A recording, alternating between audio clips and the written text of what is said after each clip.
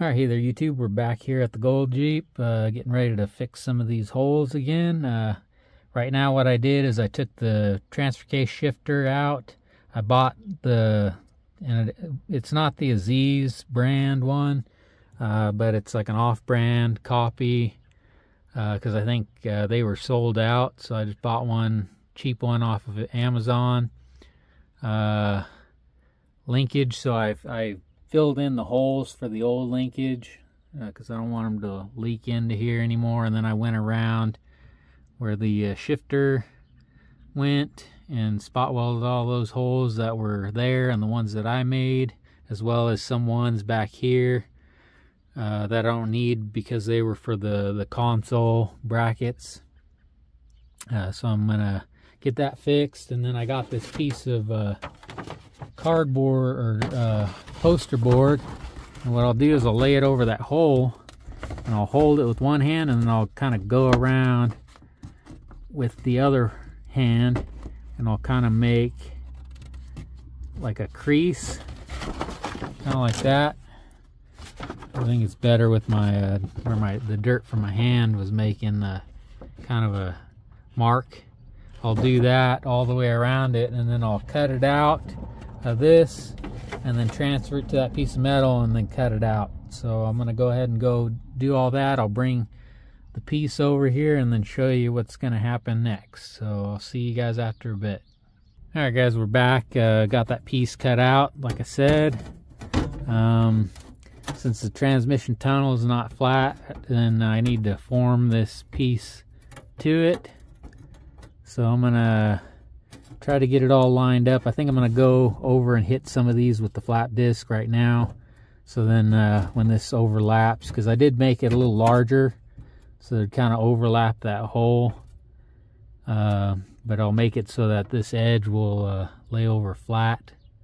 I think those spot welds are gonna mess me over, so I'm gonna go do that real quick, get it tacked in there, and then kind of show you what it looks like, what I'm going to end up having to do to get it to form to that, I guess. So I'll see you guys after a bit. Alright guys, we're back. Got that thing all welded in there. I use the same method as what I did down over here. I tacked it along this side first, you know, kind of leaned it up, tacked along this side, and then started pressing it down, hitting it with the hammer, and just kept working my way around both sides, you know, until I got up to like here, and then I was able to just push it down by hand and then get up around here, at least the tacks, and then I just started coming around until I welded it in.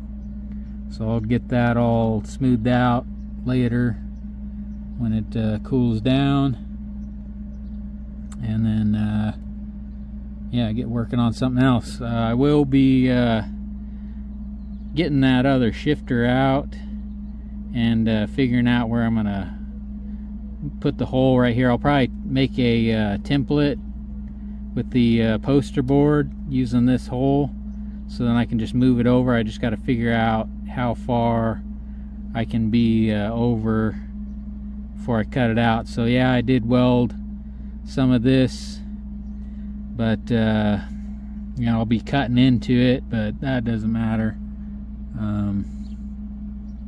You know, so we'll get to that here after a bit. I'm gonna let that all cool down, and then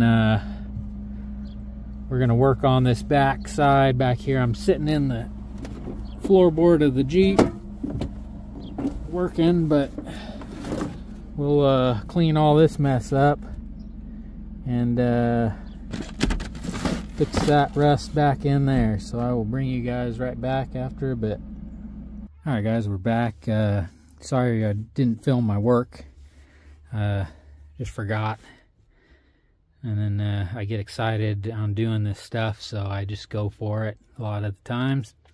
But that piece is in there. Still got some holes down in here, this area to fill in, and then this side will be done. Got to do the transmission tunnel.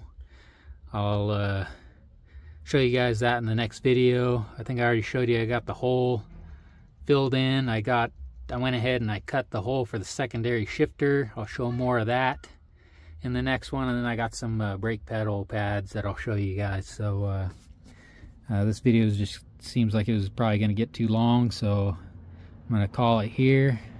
So stay tuned for the rest of the stuff. And till next time, y'all take care now.